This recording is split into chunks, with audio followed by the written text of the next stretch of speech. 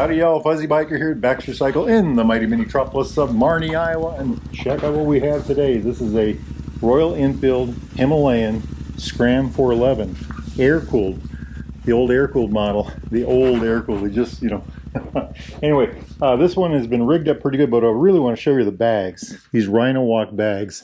I've been looking at these for quite some time. I did some talking with Baxter's, and they have bought a bunch of them. And I think that they are pretty darn cool. I'm going to put these on my Himalayan. That's not my Himalayan, but I have a Himalayan like this. And, we'll need to take a look at that bike, don't we? Anyway, when I'm going to put them on mine, I think I've got a different style on. But look at these things. So these are 20 to 30 liter. They expand up to 30 liters bags. They're removable. You pull this little strap here. These little things pop off. There's a little clip on the bottom down here. One clip only. And the whole bag just comes off. Same with the other side. This side, they've got this little heat shield here to keep it off the pipe. And when you pull them off, you can just grab these straps and carry them. And it'll carry them like a shoulder bag if you want. And there actually is a pad that goes on here if you want it. We didn't put it on, that you can use as a shoulder strap. It's really a neat bag. They've got these external bags right here. Oh, wow. Oh, there's that strap I was talking about. I've got little pockets in there. You've got these little hooks here that you unhook. Just like that, to get in there. Bear with me, guys. So you do that. I think you undo these clips here. Let's see if we can do it. 1, 2 over here. Oh, look, reflectors. And then the top opens up like this. I don't know what they have in here, by the way. Just stuff. And then you roll top it closed like that. Very nice. I wonder how they expand. I wonder if that's how they expand, the extra. So you roll them up like that and you zip them. Now you get the extra 10 liters.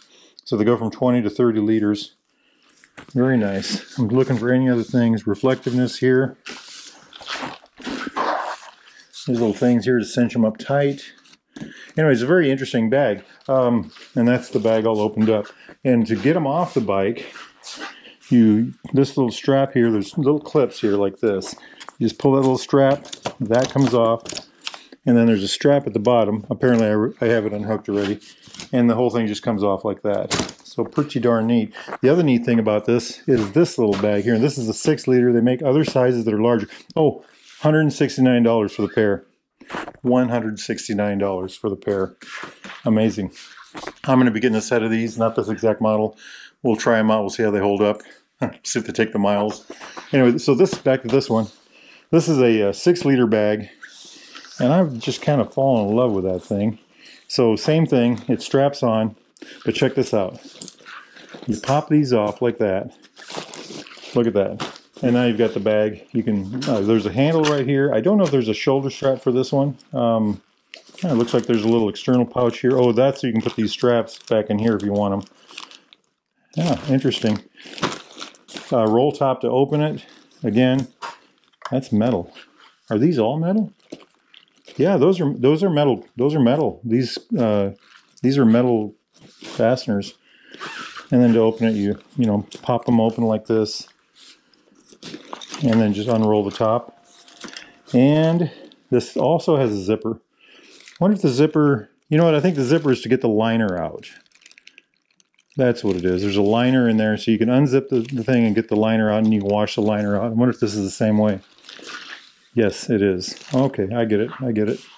Ah, look, side pocket right here. So you can keep stuff in there. Easier to access stuff.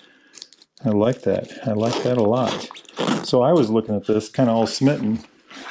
Now the bag's opened up now, but I was going to see if I could figure out how to make it fit on my Himalayan over here. I could keep my chain lube and helmet cleaning stuff and just extra stuff. Just have one on one side maybe.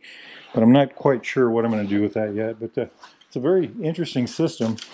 RhinoWalk has a whole line of products, and we're going to get more of it. Baxter's going to get more of that in. As they get it in, we'll take a look at it. And one of the things that sold me on them earlier, that got me interested on them was there's a fellow on YouTube, I can't think of his name, Ryan something or another. I'll try to put it down below right now. And he's circumvented all of Australia. He's a photographer and a YouTuber. Now he's up in the Himalayan somewhere, and he doesn't sell the bags, but he has a set of these RhinoWalks on his bike.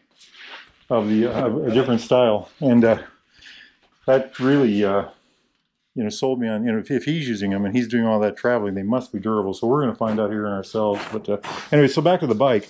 It's got the bags on it. They put a center stand on that. The 411 Scram does not come with a center stand. They added a center stand to this bike. They put the compact engine guards. It's got the oil cooler protector right here. GV windshield right here, handguard protectors right here, and these are tough.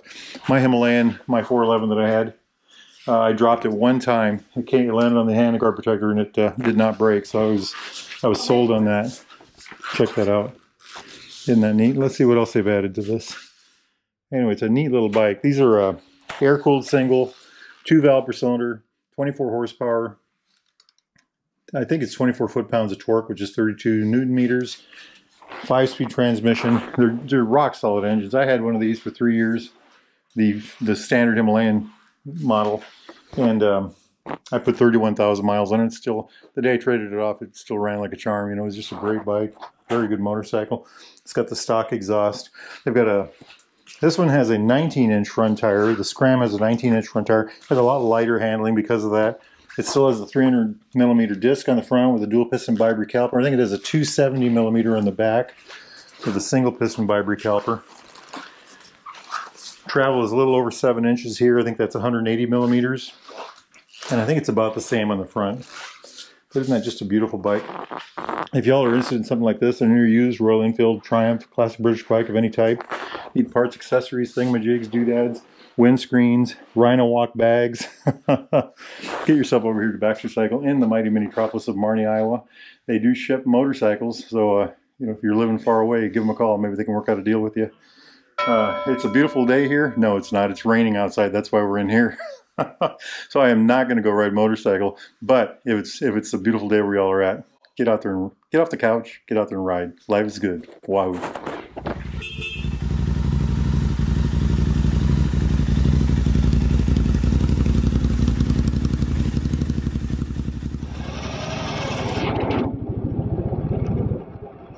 Once you get used to it, it's pretty easy. Pick it up and you click yourself back to first. There you go. Nice. You go into a parking lot and do that, people look at you like, what?